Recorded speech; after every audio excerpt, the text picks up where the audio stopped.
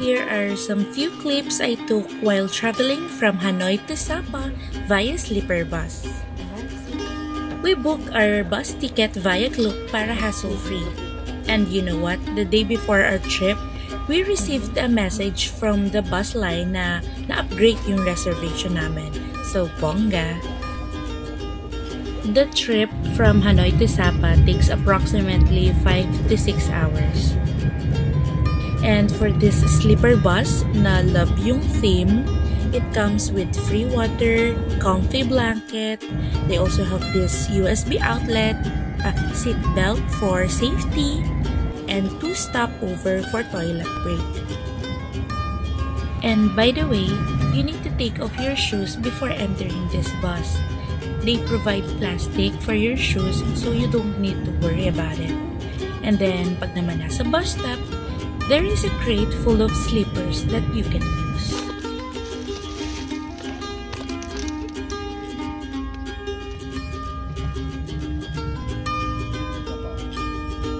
When we arrived in Sapa, it was 5 degrees Celsius. I was a bit shocked, so we decided to just take a rest that afternoon, allowing our body to adjust in this very cold weather. You know, coming from the Philippines na hindi sanay sa ganitong weather. The next morning, we just had our quick breakfast sa hotel and then diretso na sa tour. Yung hotel na din namin yung nag-arrange ng aming service car.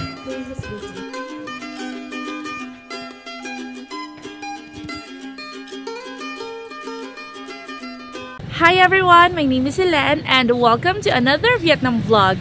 This time I'm gonna take you to the beautiful and very cold weather of Sapa, Vietnam.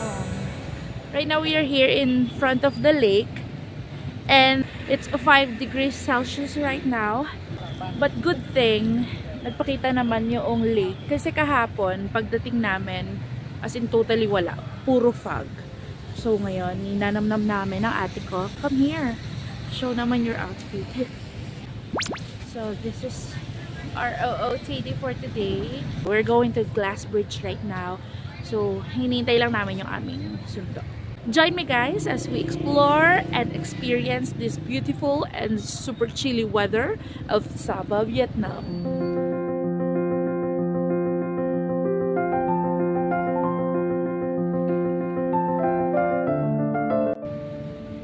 Wala na uli siya. Alam mo, buti nag-video na kami kanina dito sa lake. Kasi sobrang fog na niya ngayon. Sapa is a place of natural beauty with cascading rice terraces, misty valleys, and majestic peaks. It is also a cultural hub, home to several ethnic minority groups with unique customs and traditions.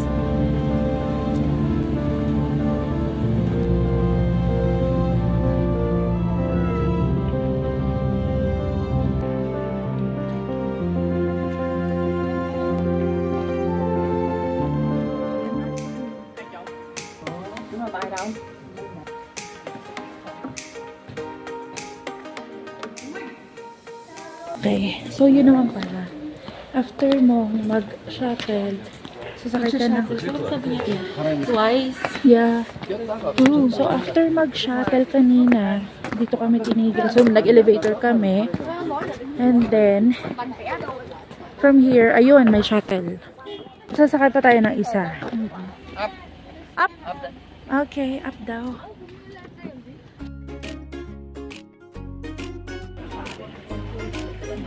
Taas na B.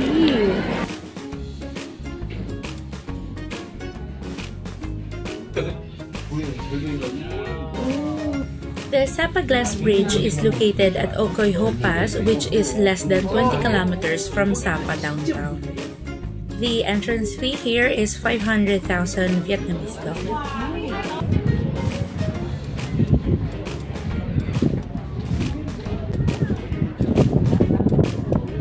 This bridge is 60 meters long and 5 meters wide, and it is made from special high standard tempered glass.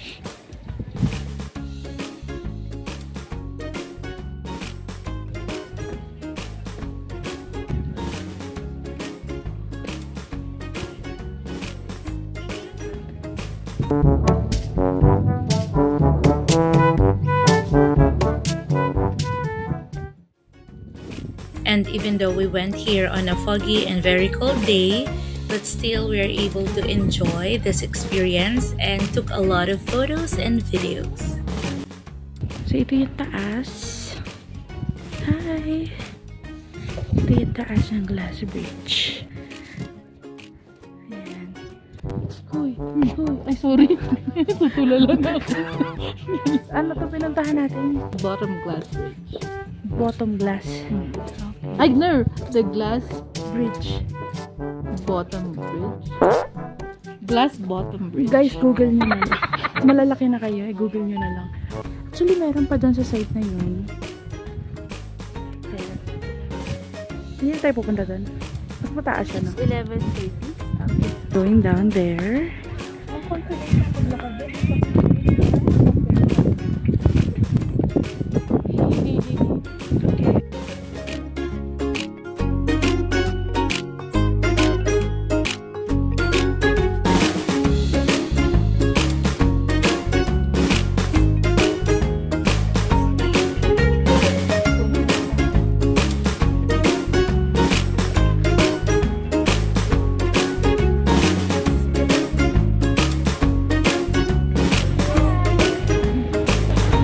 Dito nagbili ng food kagabi si Ate Lassie. And she told me they're so nice. After our tour, we drop off here at Aloha Coffee and Fast Food, and this restaurant is just across the Sapa Lake. And you know what? Ito agad napaka-cute and fluffy na dog yung nag-welcome sa amin dito sa resto. Hi! Tumabi siya sa amin the whole time na kumakain kami, and napaka-sweet ng aso na to. Thank you!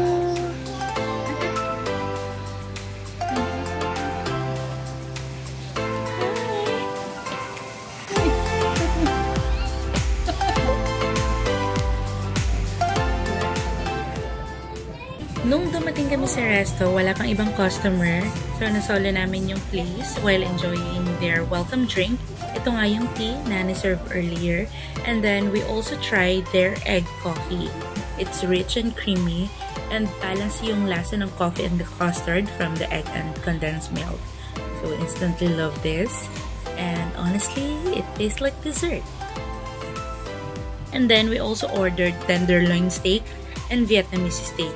Okay naman yung lasa, tender yung meat, and generous sila sa sauce and side dishes. Strong yung lasa ng herbs and spices na gustong-gusto namin dalawa ni Ate Lassie. Hi guys! So it's 2 PM here and tapos na kaming mag-lunch. Pupunta na kami ulit sa hotel. Actually, dun lang yun, across the street. And nakakatawa, hindi ko pala nasabi kanina. Yung hotel namin, tapat lang siya ng Sapa Lake. Kahapon di ko siya na-appreciate kasi sobrang fog. At ngayon, sobrang fog na naman. So yan, buti kanina, paglabas namin, may araw, kita na yung lake. We're going back sa hotel and magre-rest. Yan, hanggang dun lang yung energy namin ngayong araw na to. Isang tourist spot lang per day kasi sobrang lamig. Thank you guys for joining us today. See you tomorrow!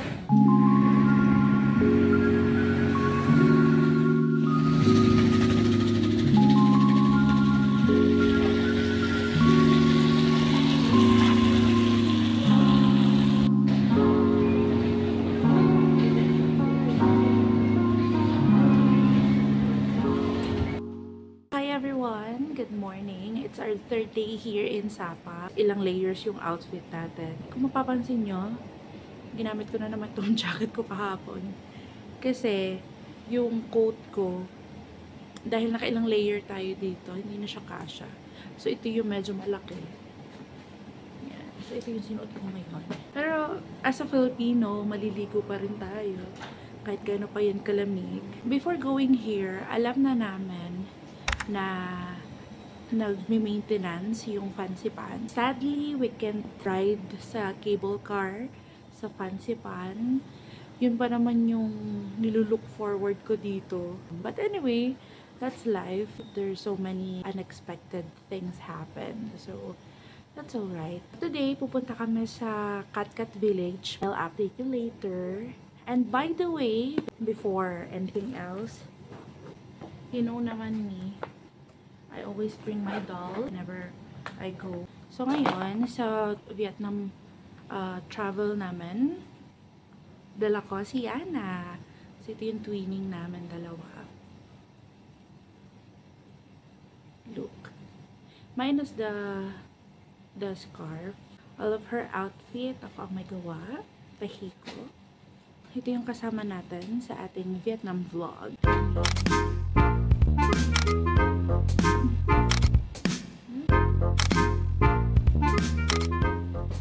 Hi guys! So nakalabas na kami sa hotel.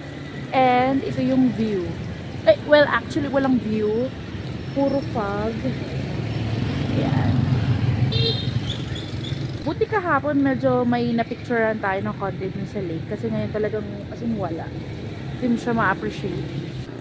Pero hanap tayo ng tiyempo na kita yung lake.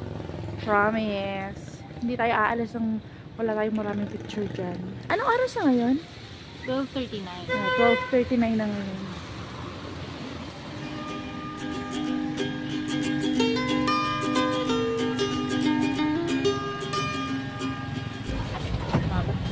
Can we go to Moana first? Cat, we need. Now, go to Cat when you come back in Moana. Ah, okay. Okay.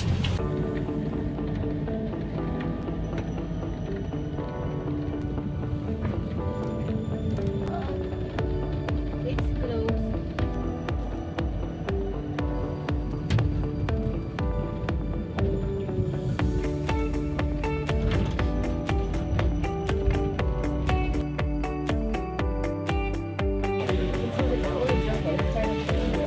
The entrance fee is 150,000 Vietnamese dong. And then after we got our tickets, we rented a motorbikes to take us to the Cat waterfalls. It's a wise decision since it started to rain and yeah, it's a bit challenging for us to walk.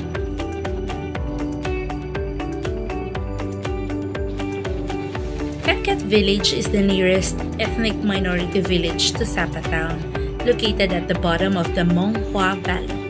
This village is considered a great place for trekking, sightseeing, and experiencing the way of life in the mountainous area.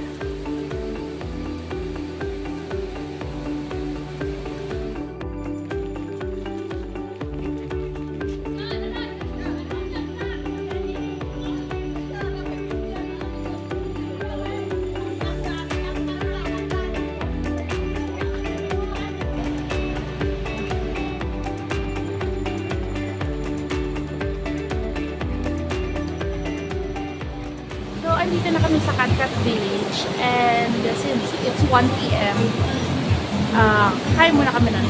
And then, from dun sa ticket booth, nag-hire kami ng motorcycle. Andun sila sa taas.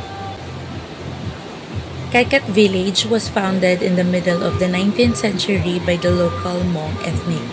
In the early 20th century, the French discovered the village and developed it as a vacation resort. The village owns a majestic waterfall whose French name is Cat. Therefore, the village then was named after the fall. Galing kami doon. And then, andito yung daan. Papunta na kami dun sa bridge. Look, oh. I saw a lot of stalls selling handicrafts and colorful traditional clothing. You can hire costumes here while touring around Cat Village.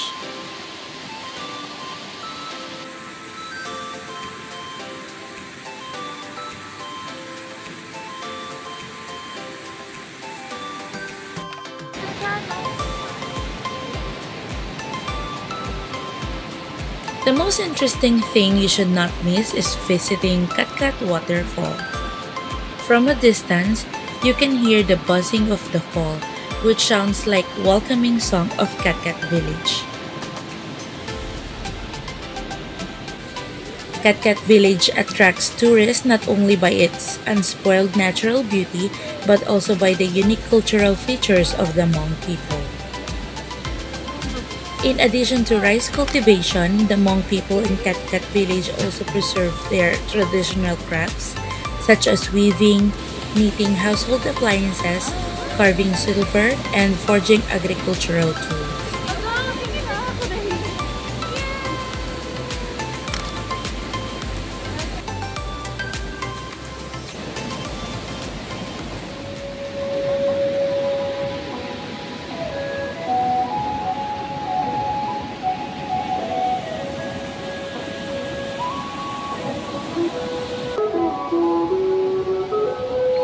Coming to Katkat Village, tourists will have a chance to visit the exhibition area of traditional handicraft products.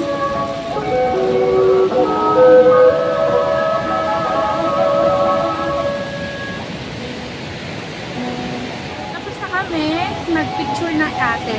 Pabalik na kami dun sa aming motor. Sa aming service.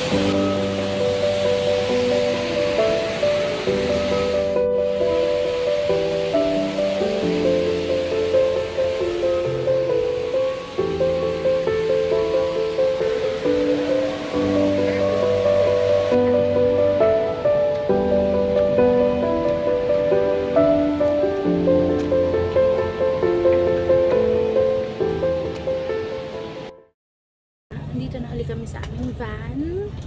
Ayan. Nagpahatid kami mula Katkat. Nagmotor ulit. Dito na sa van. Kasi yung van is nasa parking number 2. So, right now, we are going to Moana. We don't know too many stairs.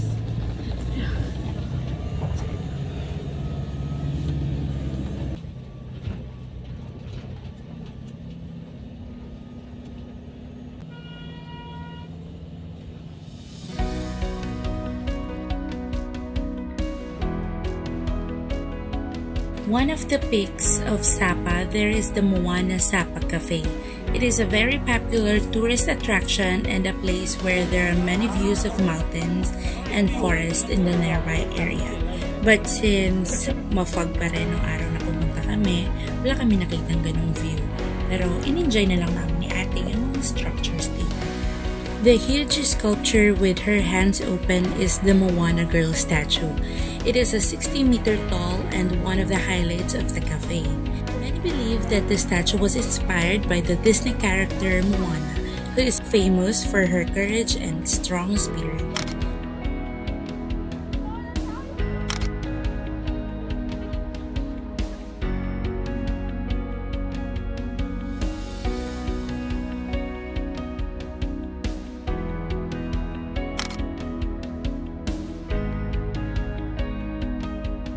Aside from the statue, the meditating hand is another impressive attraction of the Moana Sapa. This hand is known as the golden hand by the locals. Moreover, it looks like it is floating in the air, especially on the misty days.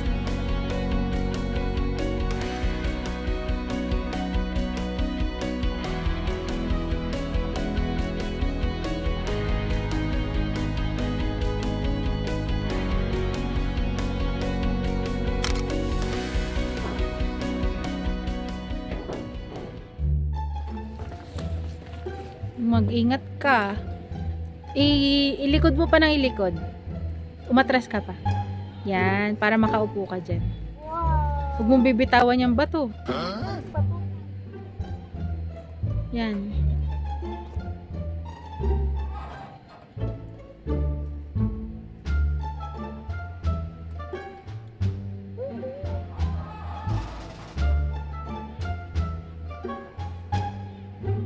Ante, tama na, nagalaw. Nagalaw yung poste.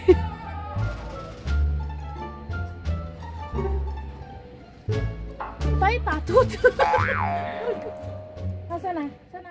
Tapos na kaming magpicture ni Ate Lassie dito sa Moana. And then, I guess uuwi na din kami. Tama na pag-uli.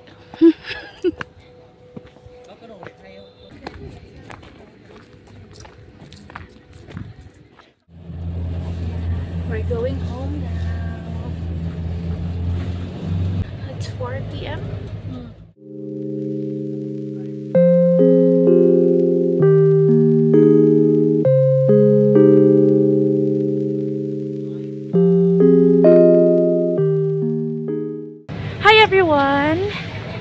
4th day here in Sapa, Vietnam.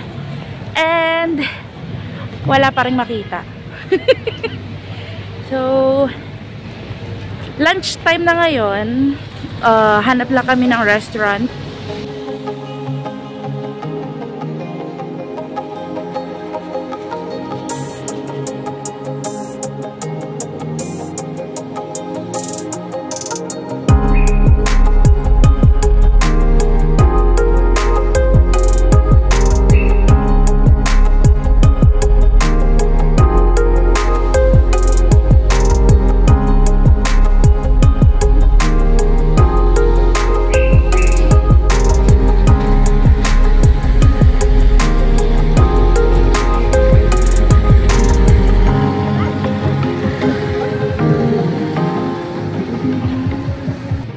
Nagbili lang kami sa mart ng Ate Lassie. And bibili uli kami sa isang mart dito. Tara, bili tayong KitKat. Ano ba bilhin mo? KitKat. Oo, may 1 milyon pa ako dito. Huh? Huy, Kimi! Let's go! Katakot tumawid. Let's go! Hi guys! Good morning! So today is our last day here in Sapa, Vietnam. And ngayon, wala naman kaming itinerary ni Ate Lassie. We just wanted to walk around. And hopefully, makita na namin ulit yung Sapa Lake. Kasi itong mga nakaraan, sobrang fog niya talaga. Even kahapon, so walang picture sa Sapa Lake kahapon. Siguro magtitingin na din kami ng ibang pasalubong. Yeah. Okay, let's go! Wow, finally! Hanap tayo ng tiyempo na kita yung lake. Promise. Hindi tayo aalis ng wala tayong maraming picture dyan.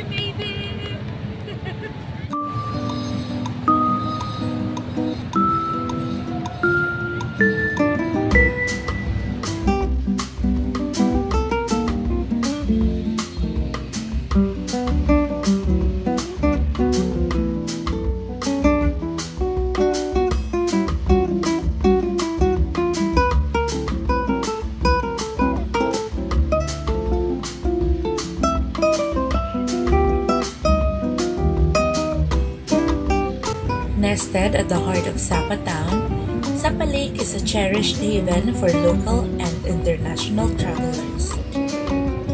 There is a nice walkway you can stroll around, and when the sun is out, the reflections are incredible, and the scenery reminds us of Lake Como.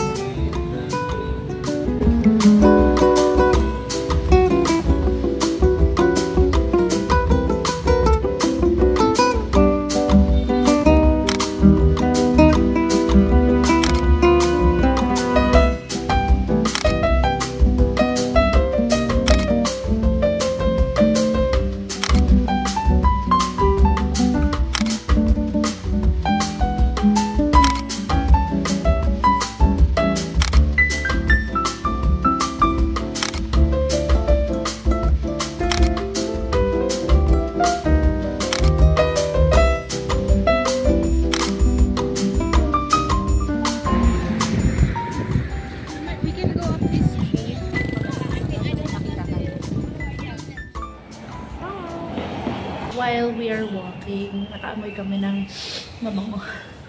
Nandito na kami sa restaurant. So, tamang-tama hindi pa kami nagla-lunch.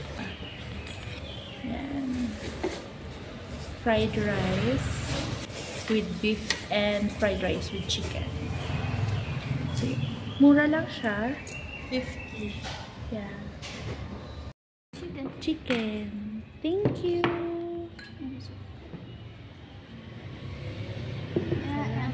Thank you.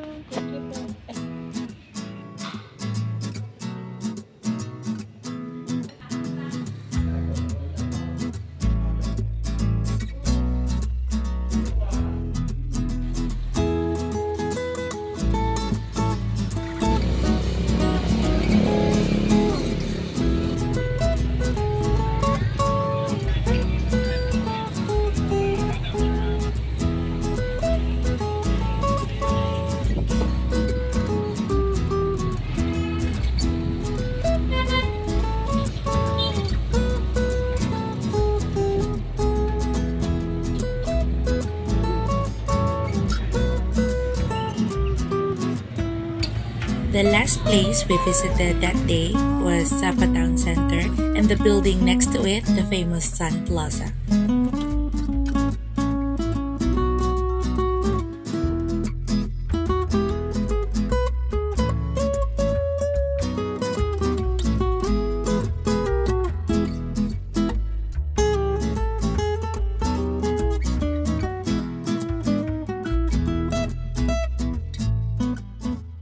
This is our last night here in Sapa, Vietnam. We're going to sleep early kasi maaga din yung trip namin pabalik ng Hanoi. So, nag-pack na agad kami. Before I'm gonna wrap this Sapa vlog, I'm gonna ask my sister, sa mga napuntahan natin dito sa Sapa, alin yung favorite mo? Probably just the lake. The lake. Super lapit lang naman. Saka yung feels niya, para siyang may pagka-Europe. Yeah. Europe. That's Parang right. Como ba? Yeah. Lake Lake Como. Como. Ikaw? Ikaw Anong favorite mo? yung trip natin sa Cat Village. Kasi ako, mahilig ako sa mga period dramas, di ba? So, nung nandun tayo, alam mo, feel na feel ko talaga. And plus points pa kasi may background music sila na nipi-play. We're very nature girl. Yung mga napuntahan namin, very nature talaga. The food naman, alin sa mga nakainan natin, na try natin ng mga restaurant dito, yung pinaka nagustuhan mo? Baka gusto mo din yun. Alin? Yung chicken sa Cirrus. Cirrus. Yeah! Kasi medyo na-overpower na ako ng maraming noodles. Pero na-miss ko yung chicken. Isa din sa mga mamimiss ko dito sa Vietnam, dito sa Dancoan, miss ko dito yung kanilang strawberry jam. Yes. Every morning. Akala ko maubos na. Puno na ulit. May refill ulit. Every morning may ganun kami. Strawberry jam. So, kung mapapansin nyo, yung talagang mga tourist spot lang yung mga ni-vlog ko. Kasi yung everyday namin ng Ate Lassie, talaga nakahiga lang kami dito. Nakakatamad pag malamig. Pag malamig. Nakakwento mo na. Hindi pa. The main attraction kasi is the fancy pan. The fancy pan. Pero 1 month silang close for maintenance. They're preparing for the Chinese New Year. Pero nung kasing nag-book ako ng flight papunta dito, hindi ko alam na hindi pa nila maintenance. Na may maintenance. So, hinintay ko talagang mag-December. Kasi hanggang December lang yung calendar. Tapos nung mag-January na, ba't hindi ko na mapindot yung date na nandito tayo? Yung pala nakaano siya. Anyway, satisfied naman ako kasi nagpakita na yung lake kanina. Nakita niyo dun sa vlog ko kanina. Talagang, niiyak-iyak ako kasi first time, no? Naging clear yung skies. Ilang days tayo dito? 5 days kami dito sa Sapa. Pero, kanina lang, naging clear yung skies. As in, nagpakita yung araw. So, thank you so much. I think I'm gonna wrap my Sapa vlog here. Thank you so much, guys, for joining us in our Sapa adventure. And also, thank you for watching our previous vlog, the Hanoi Vietnam vlog. And please stay tuned because mayroon pa yung part 2. Kasi tomorrow we're going back to Hanoi. We're going to stay there for a few more days. So yeah, thank you so much for joining us and I'll see you guys next time. Bye!